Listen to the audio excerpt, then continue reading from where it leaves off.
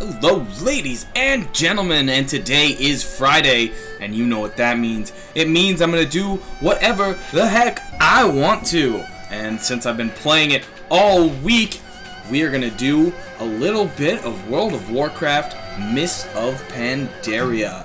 And today, what I'm gonna do is close that bag full of crap, and then I'm going to queue for a scenario. So I'm gonna do a quick scenario just to show you off one of those. We are going to just make it random, and for a scenario run, which is almost always instant queue, you get a little cache of treasures which can contain items as well as gold and other things, as well as you get 15 Valor points. It's not very many Valor points, but it's about a Valor point a minute, if not quicker than that, because they are very quick. They also get about 20 gold. Just go ahead and find a group, and you'll see just how quick these queues are supposed to be. Says the average wait time is 6 seconds, and there it is, right on cue, very quickly. And it looks like this one's at the White Tiger Monastery. I haven't actually run this one yet, so you'll get to check that out. So we're gonna start it with this goblin fella here. You'll notice we have a mage and a priest. So all cloth, you know, that would be very bizarre for a dungeon, but this of course is a scenario, and you don't need tanks or healers, so you can do whatever the heck you want. I'm gonna go talk to this guy up here, see what this is all about. Basically complete the quest, get a nice item. Try to buff my fellows, and it looks like we are ready to go.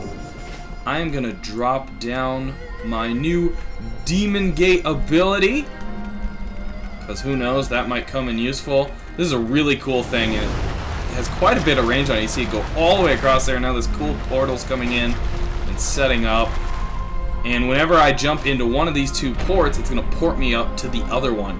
It takes about a 15-second cooldown, and the thing also has to charge up.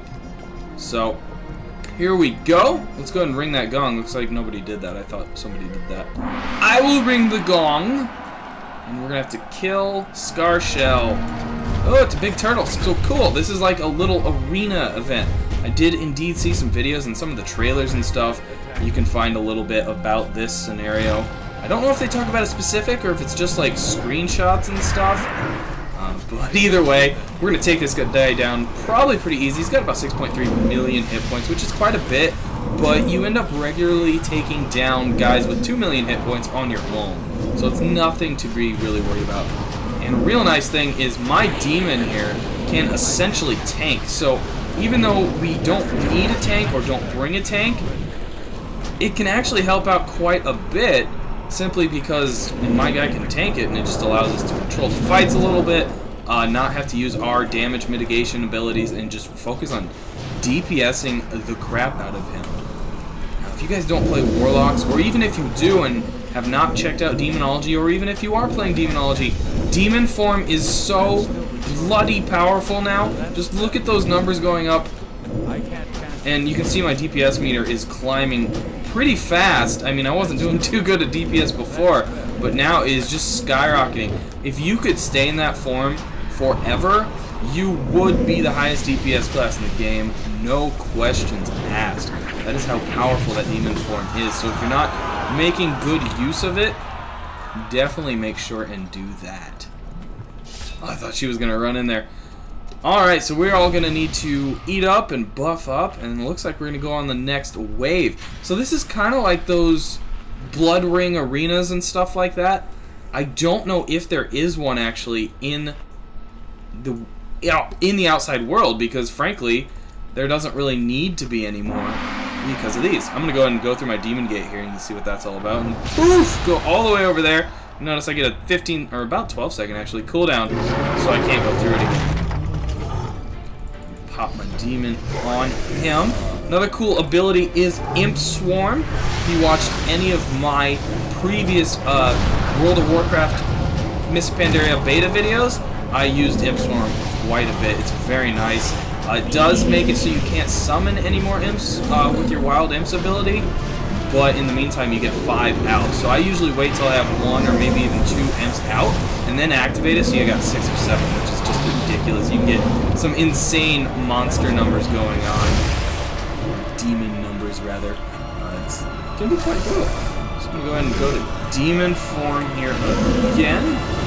This guy's got like a buff to the raid, or actually, I might have removed the buff. I don't know, it doesn't seem to be up now. There it is. That was odd. Oh, and I went out of demon form when I did that. My demon form doesn't remove it. I thought it might remove it for a second. You can tell I'm just still figuring out the game. I've only been 90 for, well, the game's been out for 3 days because it is Thursday recording this. So I've been 90 for 2 days now. I didn't hit on the first day. I wanted to, but I didn't get around to it. So that's okay. Sleep is more important sometimes, especially when you do still have a job the next day. So make do with what you can, I guess. Alright, so we're going to get Jolgrum down quite easily. Looks like somebody died there for a second. I think it was just my target of target.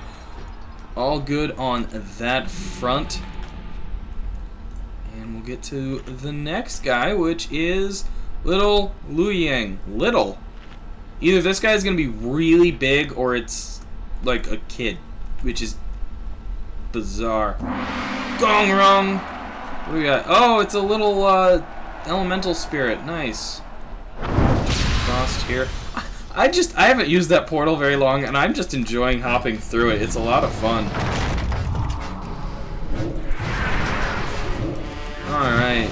Not sure what this guy's gonna do here. It hasn't really been difficult. Again, it's not like bosses that you're used to. You're not gonna do large amounts of DPS. They're not gonna do crazy killer abilities. They might have some tamed down ones, kind of like that you'll still need to avoid. And it's going to be a good kind of training scenario that will help people who haven't really raided out much or even done regular dungeons, really.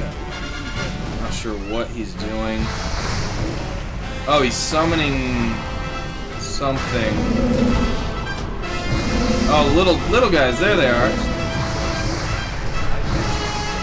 Stop the flame wall from spinning if we kill them. There, it went away. One of them. Okay, that's kind of cool. There's a couple guys spinning around the room. You kill them, the walls go away. Did my demon die? Where is my demon? Oh, he's up there. Oh, gotta dodge that again. I'm suddenly not really doing very much DPS. One thing I know is I fill up on Demonic Fury, as it's called, quite often and just don't notice. Oh, got an achievement for that. Beat the heat. No one taking damage from the firewall. Very nice. Can't complain about that. I like it when people cooperate and get me achievements. I always remember back in the day, people would just be stupid and you wouldn't get an achievement that was supposed to be super easy. What we got here? A yak with a Yongle on it. If you haven't checked out the Yongle, they are annoying. You really get tired of Yongle after a while. They are the yak Taran species that is an enemy to everyone, essentially. Oh boy, looks like we gotta fight the yak as well. I'm gonna pop all my buddies. And you'll notice I'm running and casting one of the Warlock's level 90... One of the Warlock's level 90 abilities allows you to cast while running. In fact, the activated form of the talent allows you to run while casting for 6 seconds. But the passive allows you to run while casting, period, except you get slowed by 10% for the first cast of a spell, and you get slowed by a second 10% for the second cast. But it caps out at 10%, so you're still going 80% of your speed, but you can always cast while moving. It's... The passive way outpowers the activatable. It's not worth activating, ever.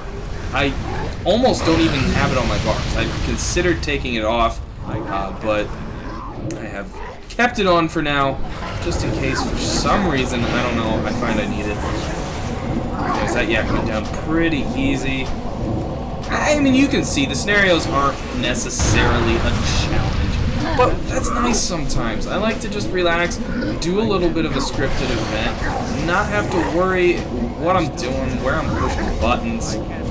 I don't think we'll be doing a lot of scenarios in the long run, but it's something nice to relax in. If you need 15 quick Valor points, you know, why the heck not do that? Now that was probably the first somewhat decent opportunity I've used a gate on to get away from the guy there that was somewhat hitting on me. Maybe it wasn't hitting on me at all and it was hitting on my demon. I don't know. This guy definitely seems like the last guy though. He had a lot more hit points. There was 2 of them. It's obviously going down a little bit slower. Pop out some more demons there. Should be going down any second now. Getting more into using my Soulfire as well. I used to stack that up to almost 6 stacks of Soulfire, just completely ignoring it. I've always been a Shadow Bolt Warlock. I'm just used to that. Okay, one more challenge it looks like. The final stage. So we'll again eat up our biscuits, or what even are these? Mana buns. So a new mage food is mana buns. Alright, looks like everybody's ready, maybe? Yeah, close enough. Whatever. I'm ringing the gong. Who do we got here? Possibly a Jinyu. Interesting. I expected a Mantid or something, but I guess this is all kind of... Well, no, the... Fum. What is Fum? Alright, I don't see this guy being too much of a threat, considering he's got as much hit points as the Yongle did. Or maybe he has something hidden up his sleeve that we should be prepared for. Oh, he's going down really easy here. Oh, hey, casting wall running. That's another thing. I'm so used to being able to cancel spells by moving that I'm oftentimes finding myself running and casting a spell and trying to cast something else like a stun, and I'm having issues doing such because obviously I'm still casting spells. So I'm gonna have to get used to pressing escape more. Obviously any demonology lock or even any warlock period that chooses that talent is going to have to get used to that. And frankly, I feel that most warlocks are going to end up choosing that. It is the superior talent of the 3, at least in my opinion.